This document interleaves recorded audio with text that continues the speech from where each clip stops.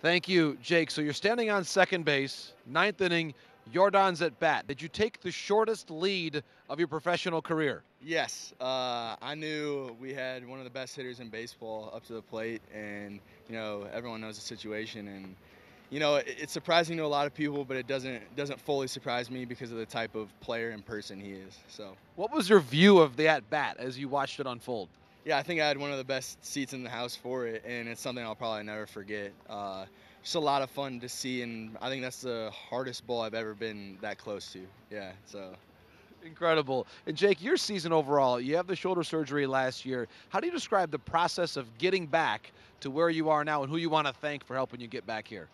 Yeah, man, there's so many people to thank. PTs, all the training staff here, just got me back feeling great in a good amount of time. And so, just really grateful to be back here in this situation because a lot of guys don't get the chance to play in the postseason. Two of the first two seasons they're in the big leagues, and I'm fortunate enough to be in a fantastic organization. And for you, Jake, how do you understand and maybe give yourself that grace to say, listen, I didn't have a full spring training. I came back in June, and to be fair with your own expectations of what you can do here in the month of October? Yeah, just being realistic and just kind of grinding day in and day out.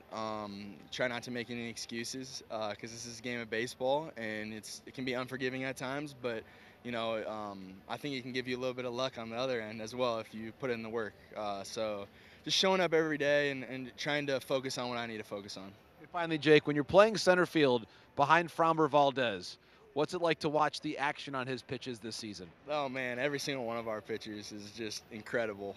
How they can move the ball, but he's really special. I mean, sometimes I don't know if he fully can has all the control, but that plays to his advantage in how his pitches move, and it's just incredible how sharp all of his pitches are. Jake Meyers, congrats on the start for you in center fielder today for Game 2. All the best. Thanks for your time. Thank you, appreciate it.